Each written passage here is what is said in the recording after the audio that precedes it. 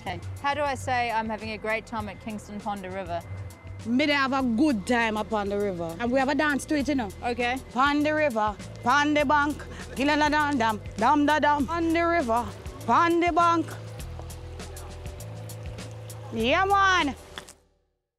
After all the hard work, Janet needed a break from the capital and invited me to her favourite secret getaway in St Elizabeth Parish. She had arranged a boat to take me to Sister Lou's, which is well hidden along the Black River. Janet revealed something just after we boarded. So you can't swim? Yeah. So what's going to happen if we capsize? You're going to save me, dear. I'm going to save you. I'm prioritising the baby. Oh, I have forgot. Oh. Yeah, are you okay?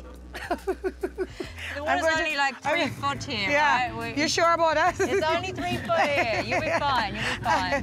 Don't worry, Janet, I've got your back. All right, good girl, good girl, good girl. I love it. Ooh. Tell me about Sister Lou's. Wow. Rustic. Okay. Are you okay? I would say that if you just went there and looked at it, it would be nothing to write home about. Okay. However, it is special. It is somewhere that I go if I want to have crabback, which is my favorite meal. Crab what? Crabback. Yes. I'm noticing you're a little bit uncomfortable there. I am, because, don't worry. Because I'm accustomed to going in yachts, not these small boats, you know? I can't wait for us to get there. How long is this boat ride? About 15 minutes. You've got to remember this was your suggestion. I know. Black River is one of the longest rivers in Jamaica, and the name comes from the darkness of the riverbed caused by decomposing vegetation.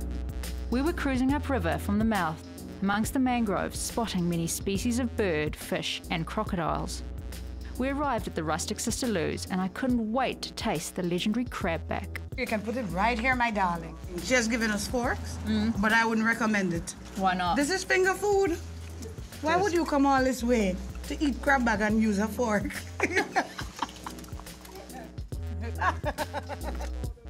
So tell me, why do you love Jamaica? The diversity of this country. There is so much that this country has to offer, and that is why I love it so much. But most of all, I would say that the people in Jamaica are some of the friendliest that you'll ever meet in your entire life. I'm sure you've been meeting some of them. I love the people in Jamaica. I could sit and listen to them talk all day.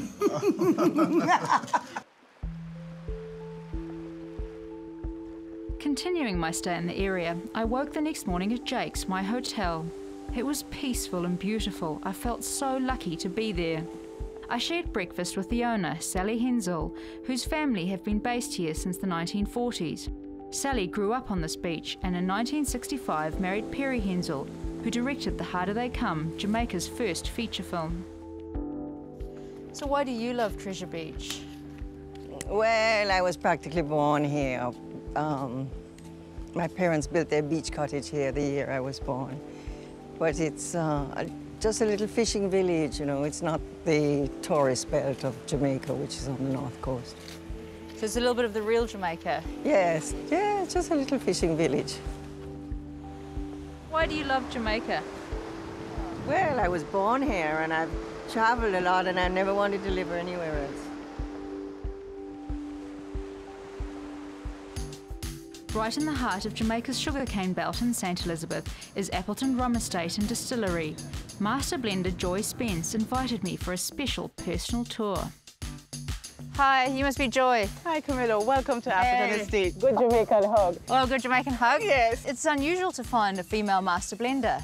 Yes, it is. Actually, when I became the master blender 17 years ago, we realized that I was the first female in the entire spirit industry. When I joined the company, I really didn't drink rum.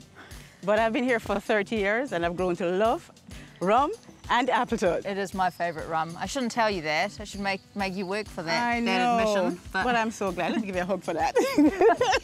So let's go. This way. So this is Paz, and Paz is actually going to mill some sugarcane to get some sugarcane juice, which you see is being collected in that. But all he has to do is walk around and Just walk around and round, and at the end, he gets a nice reward. What does he get? Sugarcane. He gets the sugarcane? Yes. And this was how it was done in the olden days. But of not course, anymore, yeah? Absolutely not. Human labour could also do the job. Here we go. Wow, that donkey must be strong. Okay. It's harder than it looks. Getting more juice, getting more juice. Go, go, go, go, go, go, Camilla. I'm going. We have to make a case of rum, you know. We have to make a case of rum. Yes. I'll be happy with a We'll be shot. here all day. Okay, so we get a reward. Take a reward. Cheers. It's sugarcane juice. Cheers to sugarcane Half juice. a ton. No rum yet. Okay. Now, I'm going to take it to where we're going to boil the juice that we just made.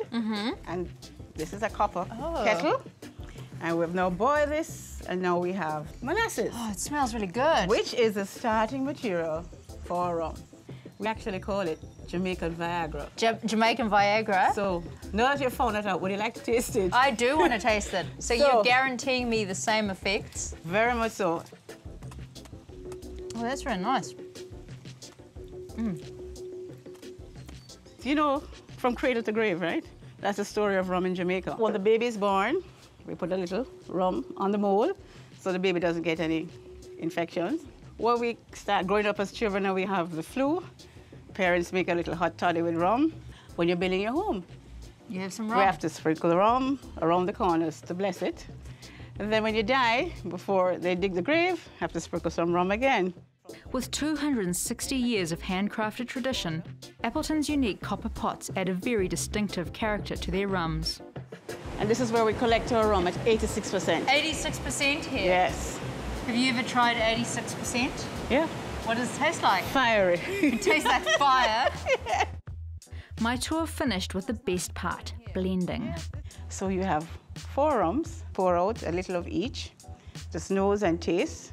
And then based on your blending skills, you're going to blend directly into your blending bottle. Okay. Label the Camilla blend. Okay. And then, based on your formula, you're going to fill it right up to here. And then you're going to taste some. That's right. Pour a small amount, and I'll give you a score. There's no hard and fast rule. It's No just hard my and fast. personal Your preference. Scale.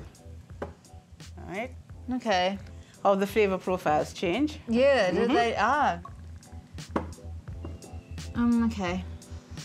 Yep. Okay, and that's quite sweet. You're getting carried away with that, you know, Camilla. Well, this is really vanilla-y. Am I right? Correct. You have a good nose, I love vanilla. as most females do. Actually, Most females do? Yeah, women have better sensory skills than men, although they don't like to hear that, but it's true. Okay. Am I full, do you think? Yep. So you're going to cork it and just shake it very gently because you don't want the alcohol vapors coming up too much, because I need to appreciate the flavors that you have inside the rum. Once, twice? That's fine. All right. You ready for a bit of Camilla? So we're going to do the first Okay. nose for the... Okay, so here, getting a hint of orange with a little of your banana and coconut. Yeah. So I'm not going to swirl it. Okay. See what we're going to get now. Subtle vanilla, and a little oak. But of course, the final test is the taste. So Your nose is amazing. this is awesome. Oh, yes! 9.5. 9.5! Great. Woo! No, Can I it's have another very hug? good. Oh, sure. Can I have another hug? It's lovely.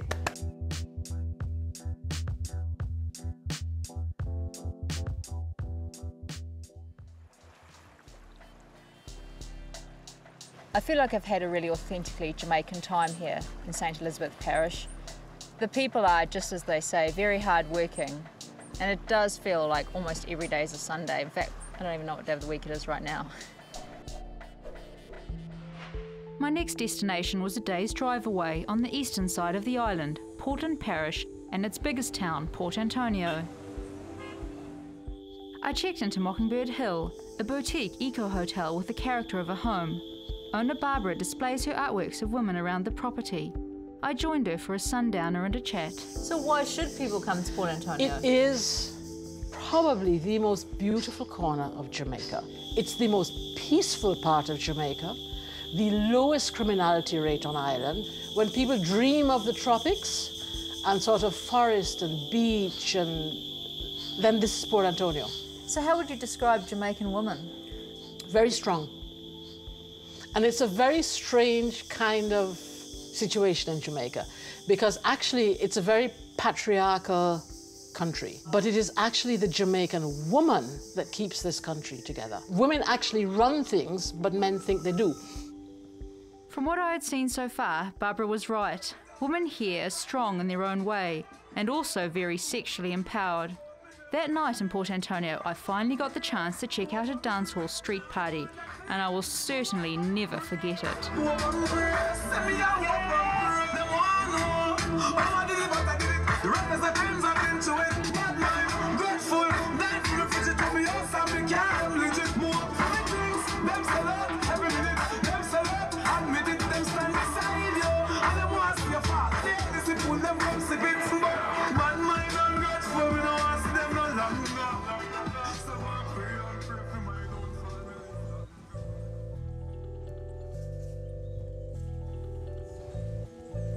The next morning after breakfast, I met with Renee Simpson. Hi Renee, hi, I'm Camilla. Hi. Good. Welcome, nice to meet you. Renee writes Pret-a-Porter, a blog about Portland. She loves this part of Jamaica and told me why it was so special. All of Jamaica is beautiful, but Port Antonio has this laid-back charm that you won't find readily anywhere else. So we kind of approach things with a little bit more of a casual fare than usual, than is Jamaican.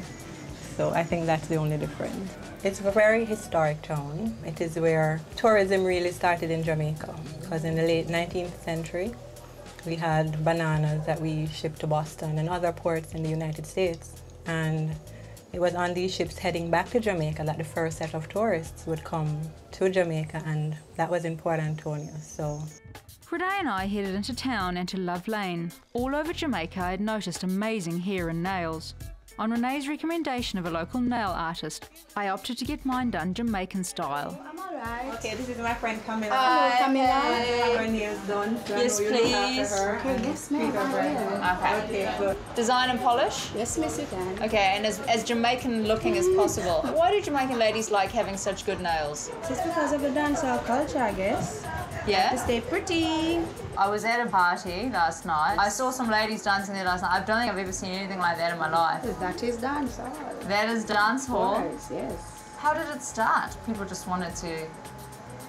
Dance, I guess. Yeah, I don't know if you can call it dancing. I might call it something else. Gyrating. Gyrating. Yeah, I saw gyrating. I saw many things. I saw a woman putting their heads between their heads. Skillful.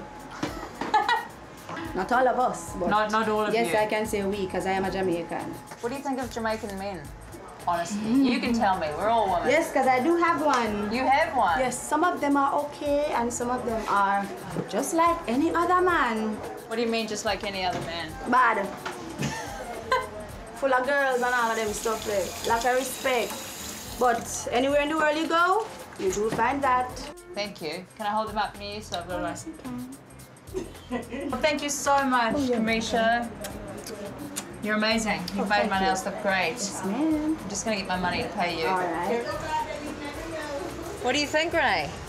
Oh, these are beautiful. They are beautiful. Yeah. You are really Jamaican. Now I'm really Jamaican.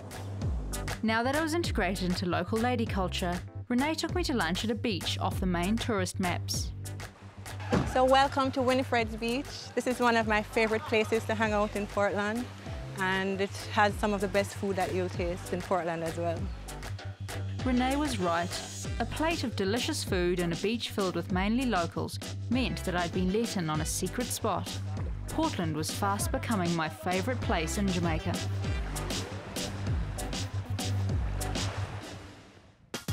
Everywhere in Jamaica, the air wafts with the aroma of jerk-spiced barbecue, and I had become addicted.